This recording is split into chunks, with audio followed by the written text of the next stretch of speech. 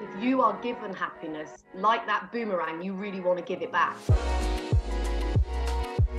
My name is Pepe Hart. I am an advisor for a fantastic charity called Child of Britain. We are looking for brave, courageous, incredible people that the rest of the country can learn about.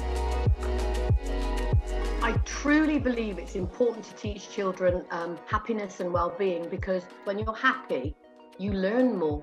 And if that is our goal within schools, to teach children to be the best that they can be, whether that's academically or whether that's through a talent or a hobby, we are looking to appeal to children that happiness might mean something different to different people.